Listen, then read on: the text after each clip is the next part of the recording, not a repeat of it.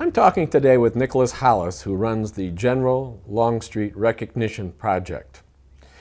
The Recognition Project is an initiative of the Agribusiness Council's Heritage Preservation Committee. The Agribusiness Council is an educational, non-profit organization founded in 1967. Hollis asserts that Longstreet's contributions to American history have been overlooked for many years. Nick will focus today on the friendship between James Longstreet and Ulysses S. Grant, which began during their years at West Point and was interrupted by the war and was resumed during the remainder of Grant's life. Longstreet outlived Grant by about 20 years, and Nick will have some things to say about how Longstreet's activities in that post-Grant era affected both of their reputations. Nick, how did your interest in the Grant-Longstreet relationship develop?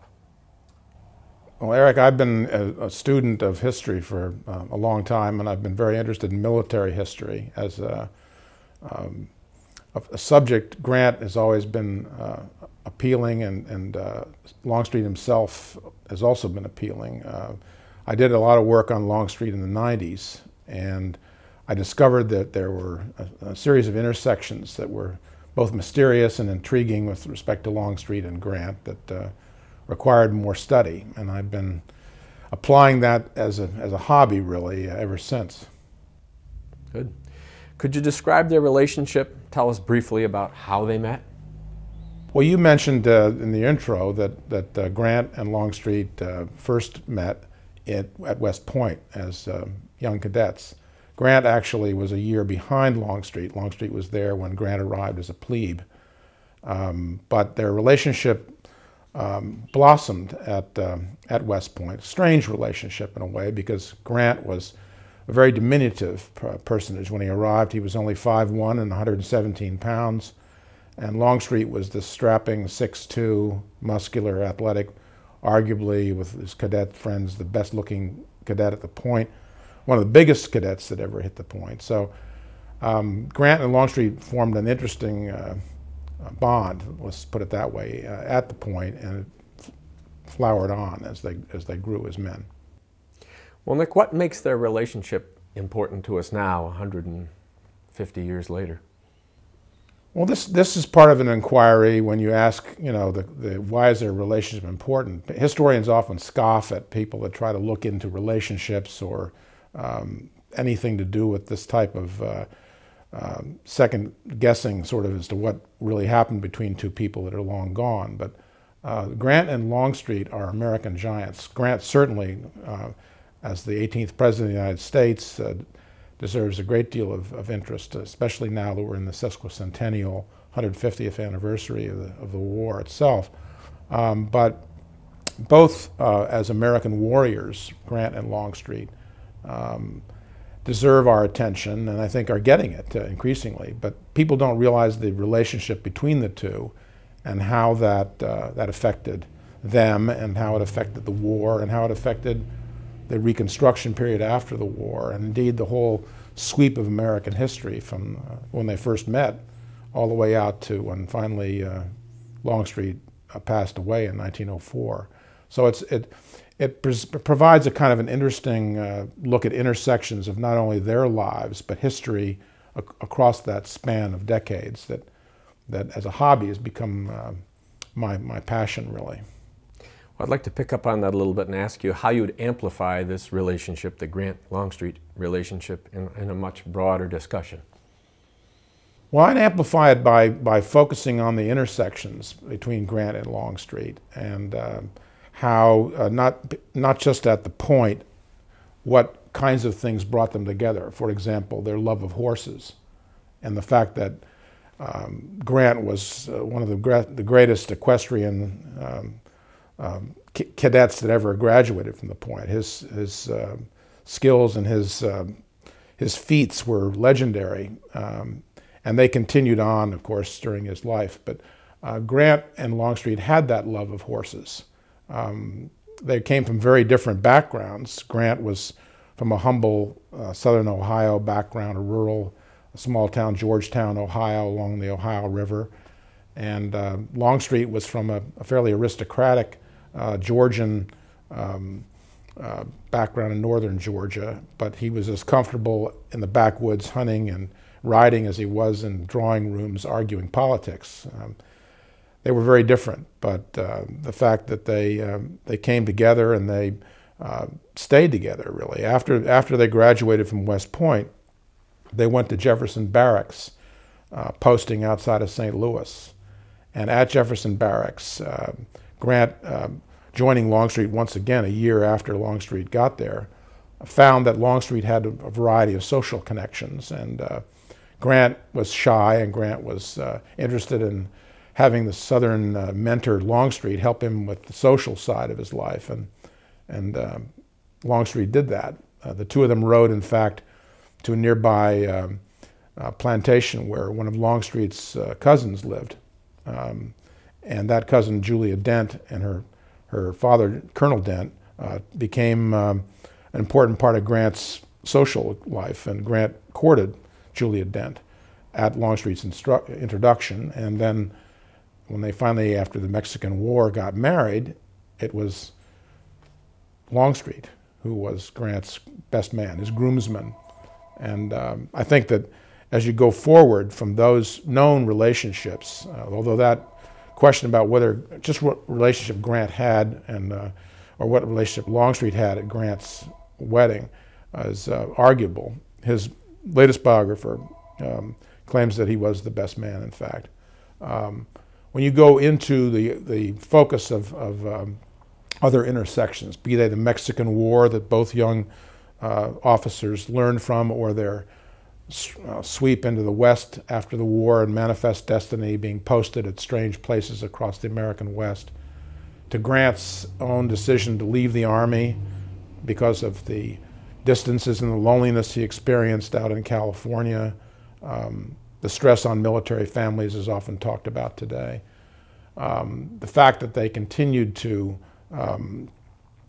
correspond through their wives, their wives were best friends, and that they treated each other as kin, really, kind of in a silent, between-the-lines relationship that transcended the war in many ways. And I would talk about not just the war and the obvious battles and the interaction as they both rose into prominence in their respective armies, but also what happened after the war in the Reconstruction era, and the importance that Grant placed on Longstreet and his role in Grant's Reconstruction plans. And then in the final end game of their lives, how after Grant's heroics at Mount McGregor and his efforts to restore his family's financial strength, Longstreet continued to, for 20 years really, at reunions, primarily in the North, because Longstreet by this time had become almost a pariah in the South by supporting Grant and Reconstruction. That Longstreet became one of Grant's greatest cheerleaders and one of the people that people would come to listen at these reunions to a credible, high-ranking soldier talking about their mystery man, Ulysses S. Grant. Northerners wanted to know everything they could about Grant after he passed away. They wanted to know how he became so famous and how he became such a legend. And Longstreet never disappointed them. He told them stories from their childhood, their youth back at the point. He told them stories about Grant's exploits in the Mexican War. And I'd revisit some of those stories to demonstrate that this was a terribly important relationship. And lest I forget, the very important position that the friendship assumed during the critical hours after Lee and Grant had decided to, or Lee had come to Grant to surrender at Appomattox. People don't realize that just behind the scenes in those critical moments of discussion and capitulation, that it was trust and belief that Lee had in Longstreet that led Lee to agree to go to see Grant and to seek surrender, believing that, as Longstreet told him, Grant would be magnanimous. And that trust and the fact that when Lee and Grant did sit down, Grant treated Lee exactly as Longstreet told Lee he would. That led to a very important series of steps. Longstreet was appointed by Lee to be the head of the commission that worked out the details of the surrender. People don't know that. They don't know how Grant treated Longstreet when he walked into the McLean house after the surrender, and the enormity of the friendship once again surfacing to the shock of all the Union officers in attendance that then permeated the next couple of days, critical days in our republic, because the spirit of Grant's magnanimous generosity and almost humbleness in the victory was enabled the country to begin to work back to the terribly, desperately treacherous path toward getting together again. And the Reconstruction era, although almost snuffed out by an assassin's bullet in Washington a few days later, still provided an enormous opportunity that was seized upon by Grant as soon as he took power himself as president. But there's a lot of different sides of the story, and how especially in the Reconstruction era, the two men worked together. That has not been brought out. Well, during the war, when Grant and Longstreet were not close associates or friends, did they ever face each other in battle? And if they did, which ones, and what were the outcomes?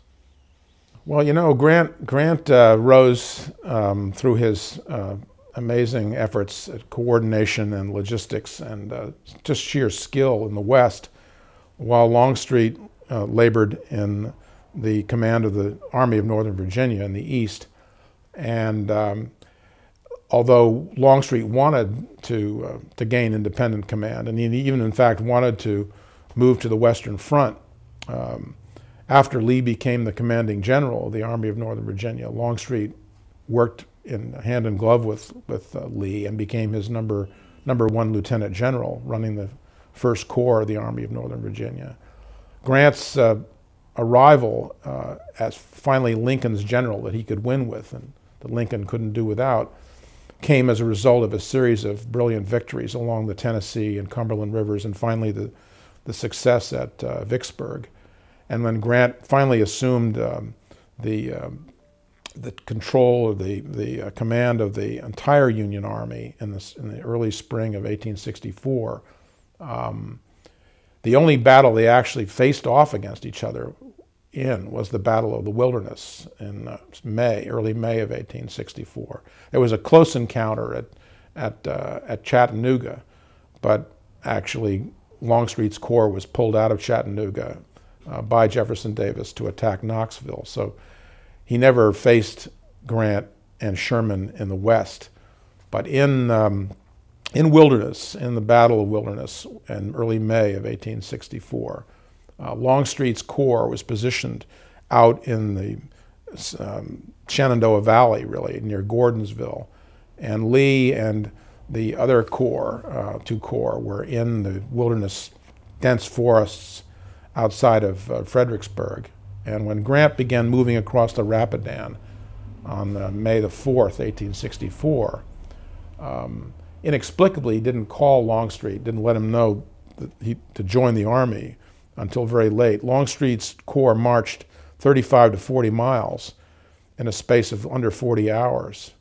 And just as they arrived on the battlefield on the morning, very early morning of May 6th, the Union Army was crushing the A.P. Hill Corps on the left flank of the Confederate Army, and it would have been all over in a matter of minutes. Grant had ordered, ironically, an attack to begin at 4:30 in the morning on May the 6th. Had the attack begun on time, it's unlikely that Hill's corps would have survived, and indeed the whole then Federal Army would have crushed the Army of Northern Virginia. But Grant had asked Meade to take the attack on at 4:30, and Meade had pleaded that he needed at least a half an hour to an hour to get Burnside's corps into position. And Grant reluctantly gave Meade the extra time. That extra time allowed, as it happened, Longstreet's corps running the last 5 miles to the battlefield and arriving just as Hill's people were pulling out and fleeing. The ability to discipline, set up and march into battle and hold Hancock and his corps, and then by about 8 o'clock in the morning stabilize the situation, and then holding out 3 brigades. Longstreet was very prescient in the old flank attack idea. He knew or found out that there was an unfinished railroad trace deep in the woods sweeping off the flank of Hancock's advance. And he positioned these 3 brigades in that unfinished railroad trace. And at 11 o'clock in the morning, the signal was given, and the howling rebels came out of the deep woods screaming and firing and hit Hancock's flank and rolled it up like a wet blanket, Hancock later said, and nearly broke the whole Union Army. And just at the moment of great victory and the apex of the battle, Longstreet and his generals are riding up Orange Plank Road, and again there's a fire from friendly fire that hits Longstreet in the neck and nearly kills him, and the battle momentum is stalled, and the attack ends. And although Longstreet is not killed, as Jackson had been the year before by friendly fire, the Battle of the Wilderness ends in a stalemate. One of the bloodiest battles in the course of the Civil War. But Grant's generals are all gathered around him, and he's whittling sticks. It's late afternoon of the 6th of May, and Grant chides his generals and says, I'm getting really tired of hearing what Robert E. Lee is going to do. To listen to you, he's going to do cartwheels and jumping jacks and somersaults and land on both your flanks and your rear at the same time. If I were you, I'd go back to your commands and figure out what you're going to do. Of course, Grant by that time already knew what he was going to do, and he announced his orders the next morning, and the troops cheered, as instead of going back to Washington as they had in 3 previous encounters with the rebel army at around Fredericksburg, Grant pivoted off the intersection of Orange Plank Road and Brock Road and began rolling south toward Richmond. And his men knew that Grant was a different kind of fighter. So that's the Battle of Wilderness, and not all of its terrors. We could talk about more of them. It's one of the worst battles in the Civil War, and it itself is not very well understood or known. But it was called the Great Bushwhacking in the Woods. But that's the only intersection, a direct intersection between Grant and Longstreet, and neither one had much to brag about from that intersection. Well, Longstreet did. Longstreet, that was the last great offensive, counteroffensive, or offensive move that the Army of Northern Virginia was able to perform during the war. After that, it was all defensive. So the last great sweep of rebel yell brigades coming through the woods and succeeding in driving, although they didn't drive all the Yankees, but they drove a lot of the corps of Hancock out of the position. That was Longstreet's final hurrah. He was wounded, badly wounded, almost died. He would have if he had been in lesser health. But he doesn't rejoin the army until October, when he can ride again. So it takes him months to get back on his saddle. And by that time, Grant has cornered Lee at Petersburg, and it's a battle of attrition. It's a trench warfare. Longstreet is placed in control of the defenses of Richmond, and indeed Longstreet and his wife and Julia Grant and General Ord began exchanging peace letters and dialogues to create a peace in the late spring of 1865. And again, it's Julia Grant and Longstreet's wife, Louise Garland Longstreet, who, along with Ord and Longstreet himself, begin to create a dialogue for peace that people don't realize actually happened. Julia Grant, in her memoirs, talks about it, and a little bit tongue-in-cheek, but a little irritated that Grant wouldn't let her go forward with some of the proposals to try to end the needless, at that point, bloodletting. You gave us a hint earlier about post-war relationship between Grant and Longstreet by talking about their encounter at Appomattox. How would you describe how the friendship changed as the war faded and Grant and Longstreet assumed their post-war positions? Well, you remember that after the war, when Lee went to Appomattox, he actually expected to be possibly arrested as a traitor. After the war ended, when Grant the Magnanimous was dealing with Andrew Johnson, the president who had assumed the presidency after Lincoln's assassination, Johnson, being from East Tennessee, remembered Longstreet, and although Grant pushed for an immediate pardon for Longstreet and Grant, and Lee and Jefferson Davis, Andrew Johnson, at a famous meeting in the White House with Longstreet, said there are only three men that cannot be pardoned, ever. You, General Lee, and Jefferson Davis, you have caused us too much trouble. Grant immediately went on the offensive, and as of course he was the most famous man in the country at that point. He lobbied hard to get a pardon for Longstreet and succeeded in getting Longstreet's name added to a list in Congress that were given their pardons in early 1866. And I think that the position that Longstreet had at that point with Grant in ascendance, Grant moving toward running for president himself in 1868, all this juxtaposition suddenly of the friendship, where suddenly it was Grant on top and Grant calling the shots, Grant realizing that Longstreet could be an enormously important figure for him and his own Reconstruction efforts, was demonstrated true. Longstreet even saw that in a letter he wrote to John Dent. Longstreet, pointed out that even as early as 1868, Grant's qualities as a person who was going to restore the Union, restore the wealth of the South, and restore harmony, and that this was a key reason why Grant should be considered as a natural man to be the natural candidate to win the presidency. So even as early as 1868, Longstreet is essentially campaigning in the South for an acceptance of Grant. And of course, this deepens as Grant wins the presidency. Longstreet's problems as a recognized Southern leader begin to accelerate because Longstreet has taken the position in New Orleans, a city by that time that had been over 5 years under occupation of federal troops. People forget that New Orleans fell in 1862, well before Vicksburg. But here you have a case where Longstreet's in New Orleans, and he's arguing that the verdict of the battlefield should be accepted, and that the South should work with the victors to try to get back into the Union. And that is not a popular position.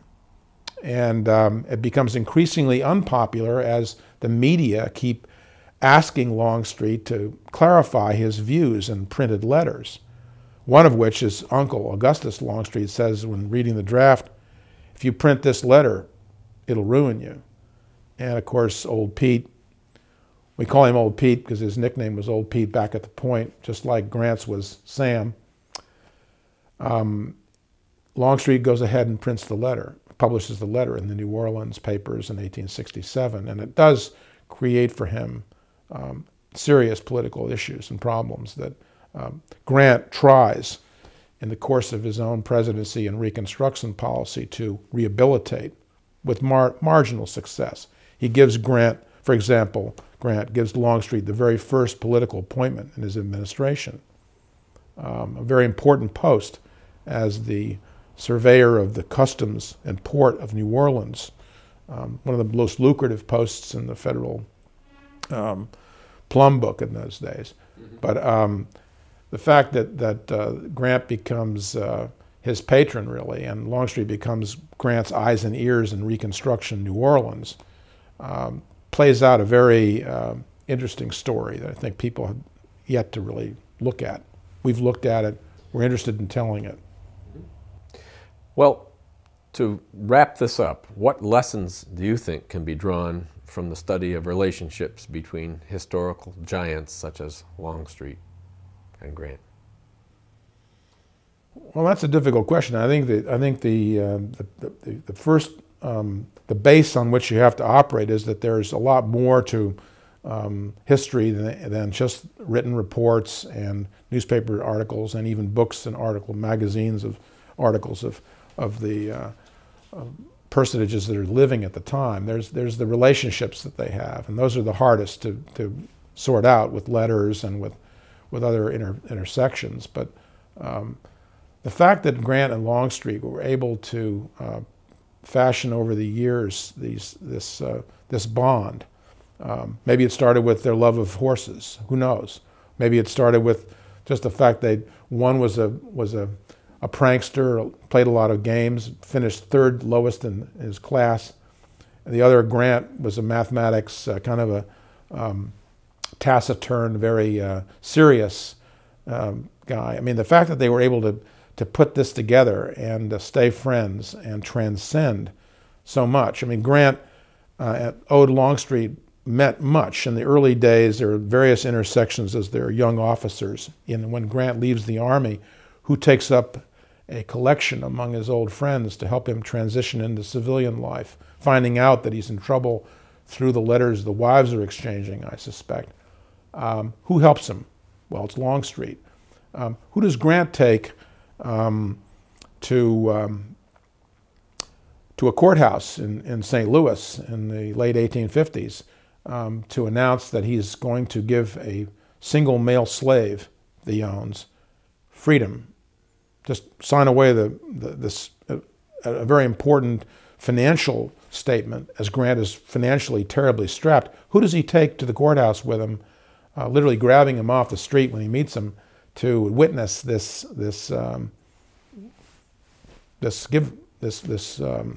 act? It is Longstreet. Longstreet and Grant are important because, and their friendship is important because it gives you an interesting reflection when you look at their friendship through the prism of these different stages of history, all the way out to Grant's death and his courage. It gives you a way of looking at a period of our history that's not often given what I call the context of history, going into and coming out of the Civil War. We spend so much time in the sesquicentennial looking at battles and different personalities. We don't look at contexts, and we don't look at this kind of thing very often because it's hard to see. That's why I call them silent men of destiny. They're really, or friends between the lines. It's almost like they didn't want it known just how close they were. But there's little doubt when you look at the record that their friendship was a very important part of our history, and something that I think gives it, at a sesquicentennial moment, everybody a chance to reflect on how important friendship and relationships really are. And I don't know in our day and time that people would spend enough time worrying about that. They're so busy with their cloistered internet lives and online screens to focus on the importance of those people that are in their immediate friendship circles. But I think Grant and Longstreet provide an extraordinarily important window on that, and therefore, and the honor and the loyalty to which, for example, Longstreet took after Grant passed away to all the reunions that he was constantly invited to present the view of he said something very important that I want to read if I can. At one reunion in 1883 in Chicago, there you have Longstreet on a stage, and he's being wildly cheered by Union veterans, and he's telling them what they want to hear about Grant. But he says, those who are forgiven most love the most. And a crowd roared more. What Longstreet was saying was he had been forgiven, but he also loved the country, and he loved the Union the most. the fact that they worked together in tandem all the years after the war to sew back the threads of unity through their own friendship has not been dissected and needs to be looked at, I think, in this sesquicentennial period, because it's a great inspirational as to what can be achieved through the maintenance of friendship.